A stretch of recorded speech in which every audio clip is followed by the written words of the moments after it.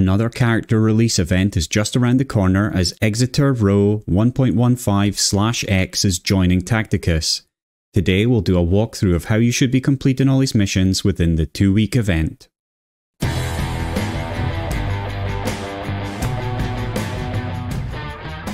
Hello everyone, we recently looked at character release events for the Tangida Motive Force event, and especially how to prepare for the event. That video was really part 1 and is linked below. Now we're going to get into part 2 and do a deep dive into the missions, looking to see what tips and tricks you can use to minimize your efforts but maximize your rewards. On Sunday the 11th of February, we begin the Exeter Row 1.15/X Motive Force event. They are the 4th AdMech joining us, and they really look like an interesting character to pick up. Next week we'll do a deep dive into this Sicarian Ruststalker's usefulness in my usual Does This Character Do Anything series, but for now, let's do a walkthrough of his missions from the character release event. Now, as his event hasn't been released yet, we're going to use Tangida's missions, but they are nearly identical missions for Exeter Row. On screen, you can see that these are the missions you need to complete, and so let's dive right in. In Mission 1, we have 2 very simple starting points. Win 2 lightning victories and defeat 5 enemies with melee attacks. Just always make sure that you're finishing both parts of the missions in 2 battles. So here are some tips to help you along. Firstly, make sure that you're finishing both parts of the missions in 2 battles.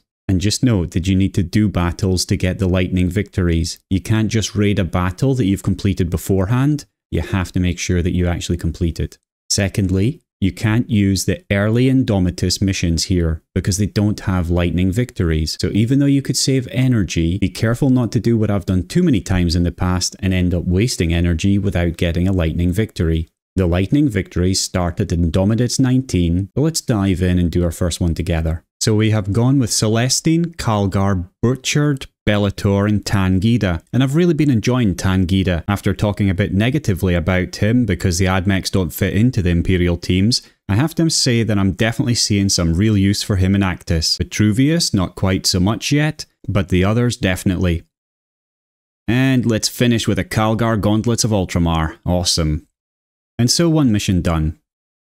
In Mission 2, we have to raid 5 campaign battles and defeat 10 enemies with Imperial units. For this, I would first get my 10 enemy kills, and for that I would simply go to Indomitus Battle 9. This gets you 10 kills by Imperials and only costs you 3 energy. Now I know that some people have said that it's a bad idea to do these early missions for the character release events as you get less points for them, but what they're missing out on is that you should be looking at how many machine spirit points you get per energy spent. So for these missions, I get 10 machine spirit points and I spend 3 energy. This gives me 3.33 repeating machine spirit points per energy spent. And that's actually roughly the same for all the different types of missions, whether it's 3 energy missions, 5 energy missions, 6 energy missions, or 10 energy missions, you always end up with around about 3.33 energy. So definitely take advantage of the 3 energy missions during the release event. Just remember that you'll get less gold and no items, so there is a downside of course. Once you've raided your 5 missions, claim your rewards and go on to Mission 3. In Mission 3, we have to win 20 campaign battles and use abilities 30 times. Now for this, I just actually play through the campaign battles and make sure that I'm always using my abilities. You could of course use an onslaught token, but I think they're more useful elsewhere. So again, the early Indomitus missions are well worth playing through here. They are quick and they cost little energy. Once you've blasted through your 30 abilities, quickly raid the rest of the campaign battles and move on to Mission 4. In Mission 4, we have to play 10 arena battles and defeat 50 units with ranged attacks. As you will have watched my earlier video about preparing for character events, you'll have the 10 arena battle tokens saved up and be ready to roll. So pick some ranged characters and get as many kills as you can with them. I just hope for your sake that when you go into arena that you do a lot better than my team did here. The ideal situation is that you finish 10 arena battles with 50 ranged kills, but if you don't quite manage it, then just finish off with a couple of campaign mission battles.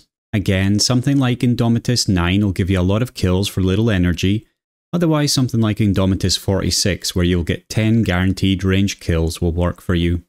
Mission 5 sees us dealing 10,000 damage using abilities and then winning 100 campaign battles. Similarly to what I did before, I will just play through the campaign battles at this point and use characters whose abilities really hurt.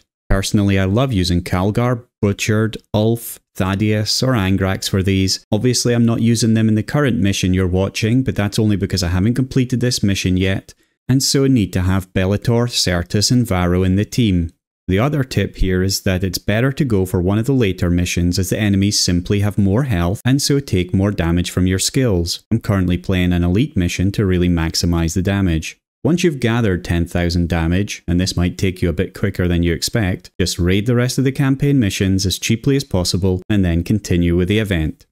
Mission 6 is another quick and easy one. You only need to heal or repair 2,500 in battle and win 10 battles without summoning any units. Again, we will want to be maximizing our energy usage, although you shouldn't have many 3 or 5 energy missions left, so make sure you are doing the 6 energy mirror missions. These give better odds than the normal campaigns when collecting items. I have an earlier video all about energy usage that is worth checking out too. The way I do the healing mission is to grab some of the healers like Isabella, Incisus, Actus, Makotep, Rotbone, Gibboscraps, or any of the Necrons for self-healing, and then just go in and skip turns until I've gathered 2,500 in one match. It doesn't take long, just count around 25 hits from the enemies that deal 100 damage each, and then you're done.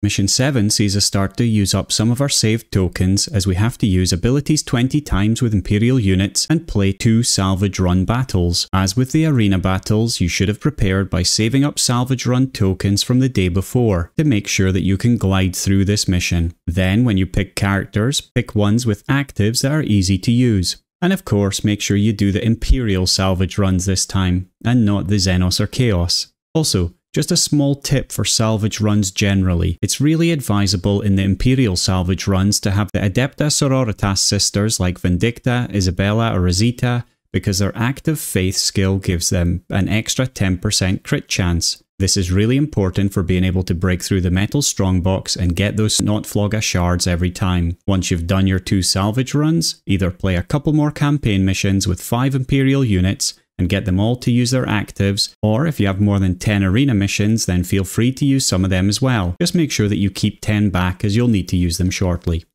In Mission 8, we have to complete 2 guild raid battles and deal 20,000 damage to enemies in battle. This is an important mission to reach in day 1 for me personally, because if you delay, then you can get stuck when the guild raids are resetting between seasons. And if you have prepared for the character release event, you'll definitely be able to reach this point and more.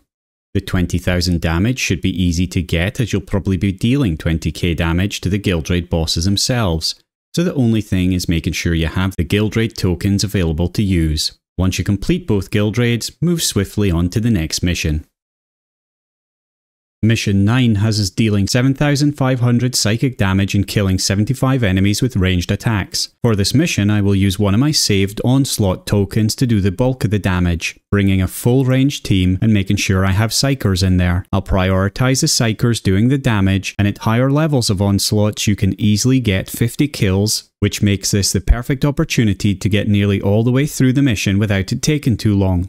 Now you may be tempted to use 2 onslaught tokens here, but as you'll see shortly, it's better to use 1 token now and the rest in a bit. We are still on day 1, believe it or not. To get the rest of your ranged kills, there are 3 very good missions you can use. These allow you to get the rest of your kills for only 6 energy. The missions are Octarius 7, where you kill Grots, Mirror Octarius 61, where you also kill Grots, and Indomitus 37, where you kill Scarabs. I'm going to give you a proper walkthrough of these when we're doing mission 18, because they become very important for that mission. So feel free to skip forwards a little bit to look at the setup of those, and then come back when you're done and we'll jump into mission 10. There isn't much to say about Mission 10. You have to win 15 battles with full Imperial lineups and play 10 arena battles. Just do your best in the arena and then finish the rest as cheaply as possible. In Mission 11, we have to do 25 lightning victories and defeat 100 units of the Necrons faction. As you need to get 25 lightning victories anyway, you can just play a bunch of the Indomitus missions, collect some of the items you need, and then kill a bunch of Necrons as well. If you finish your 25 lightning victories before you finish killing 100 Necrons, then you can easily play something like Indomitus 37 as you can see on screen now. It has 3 scarabs and they respawn often, so you can just stick Thaddeus behind some tanks and blow them apart. Bring along Incisus or Isabella for healing, and then you can do this as long as you want. One small tip with the scarabs. You can see which ones still have to replicate and which ones don't. If you click on them, you will see that the Scarab Summon active ability is either grey or still lit up. So in this one it's already used in battle, whereas on this one you can see that it's lit up and it still says it's got its active ability. So if you just make sure that you don't kill the ones which still have their active ability ready, then they will respawn infinitely and you can get lots of kills. Okay, we are already into mission 12 and here we need to heal or repair 5000 health in battle and play 1 onslaught battle. This is why I'm saying that you need to keep back some onslaught tokens, as this mission is really easy. Here I will go with the Necrons and Mechanicals and then do a Xenos onslaught, or I'll take Isabella and go sit in a corner behind a nice shield wall. I'll count the hits as I go and make sure that I just skip rounds until I've healed 5000 damage before moving on to the next mission.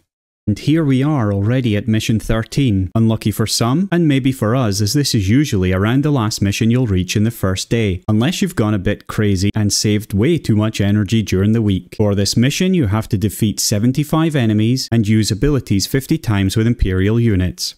Here I will use my 3rd onslaught token, and I'll just do as many abilities as I can with my weaker character until they die and can be replaced by another character. It's possible to get 35 abilities triggered on one Imperial onslaught if you manage to do it perfectly, and that goes a long way to pushing through this mission. Then just finish off the campaigns and either get ready for day 2 by sleeping well, exercising and drinking plenty of fluids, or if you have enough energy, continue on to the next mission now. And on to day 2 if you're going at the same pace as I do. Maybe you're still working through day 1 as you've saved lots of energy, or perhaps you're taking your time and enjoying the experience. However you choose to play, mission 14 is a rather straightforward one. You need to win 25 battles using an all-Imperial character lineup and deal 30,000 damage to enemies in battle. There is very little to say here. The only advice is that you don't waste your arena tokens because you will need at least 10 saved up for a future mission. Other than that, just play through some campaigns where you can use Imperials and collect upgrades that you need. It's better to play some of the later campaign missions as you'll deal more damage to enemies. With mission 15, we are really starting to move into the serious missions, and this is why we didn't use any tokens for the last mission. Here you need to use abilities 150 times with Imperial units and play 10 arena battles. I would definitely recommend picking Imperials in the arena whose actives are easy to trigger. This is most characters, but someone like Thaddeus or Ancient Thoriad is a guaranteed trigger because you can use them at the start of the match. For everyone else, just play through the battles and then move on to the campaigns to finish getting the rest of your abilities. Mission 16 and we're almost getting to the end. We are still only on day 2, and so if you're getting here you're doing so well and really setting yourself up in the best possible way for the rest of the missions. In this mission you need to defeat 100 enemies with Imperial units and then raid 25 campaign battles.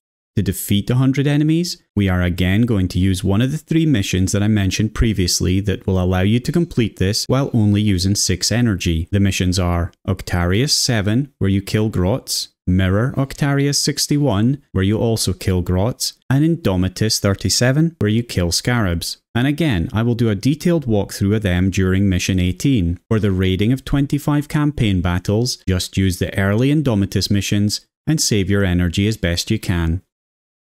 Mission 17 is another bigger mission, and for this you need to defeat 75 enemies and deal 60,000 damage to enemies in battle. Here, I will start off with a simple onslaught to get a bit closer to 75 enemies killed. This will also push me a little bit of the way towards 60,000 damage. I will also do my daily guild raid battles and salvage run battles to move even closer to the target, and then if I still need some more damage, I'll play a few elite missions just to finish it off. The reason I specifically say elite missions here is that you will gain more damage per energy than you would if you play one of the 3, 5 or 6 energy battles. This is because the enemies just have more health, and so you can deal more damage.